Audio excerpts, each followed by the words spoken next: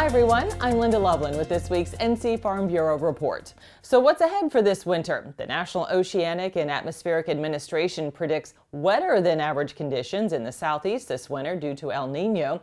The Old Farmer's Almanac 2024 echoes that prediction.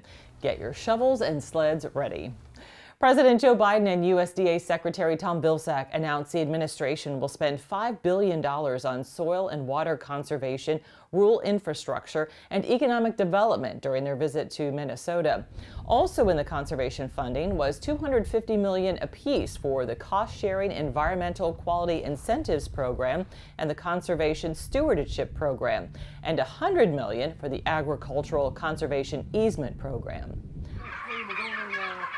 More than 60 million birds in the U.S. have now been affected by the 2022-23 highly pathogenic avian influenza outbreak. That's with new cases this season picking up in South Dakota, Minnesota, Iowa, and California. North Carolina's last case was January 26th. Know any teachers? Let them know the Going Local grant deadline is coming up November 15th. The grant funds ag projects in your classroom or school for up to $500. We'll have a link with this post. And if you have a few extra minutes while you're at the grocery store, American Farm Bureau is looking for participants to track prices for its Thanksgiving dinner price survey. The survey is open through Sunday, November 5th.